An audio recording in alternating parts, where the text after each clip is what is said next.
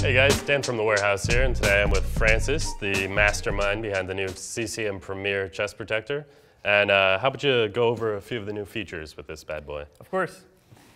So hi guys, the main thing that we want to do with this chest protector is first off improve the fit of it, and second off have maximum coverage for goaltenders. So as far as improving the fit, what we did is mainly it comes from our new back system here, which is now much wider around the shoulders. So it allows the chest protector to rest very nicely on the shoulders and be very balanced on the body.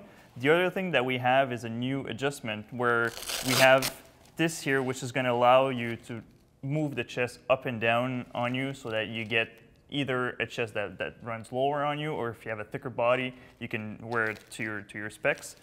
We also have a second adjustment here, which is going to allow you to move your shoulder wing either up if you want to get extra coverage on top of your shoulders, or you can also bring it down if you want to have extra coverage in the armpit area. You can also move it further away from your neckline if you want to have more range of motion with your mask.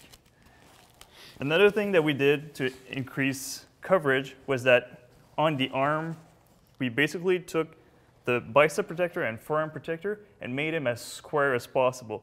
Basically, this improves the coverage and the seal that you have next to your body, and it also creates a nice pocket when you move your arms forward like this here when you want to grab the puck after it hits you in the front of the chest.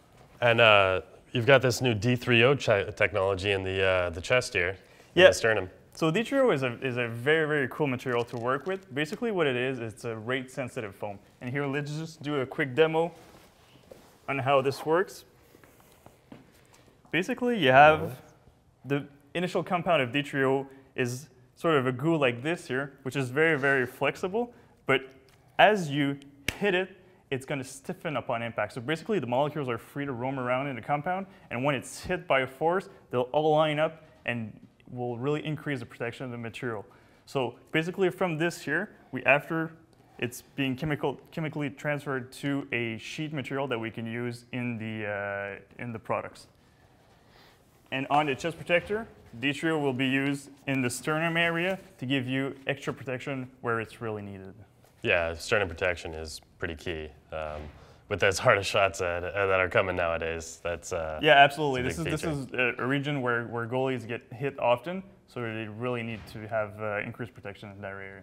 All right, and if you would like any more information on the new CCM Premier chest protector, check them out at inlineandicewarehouse.com.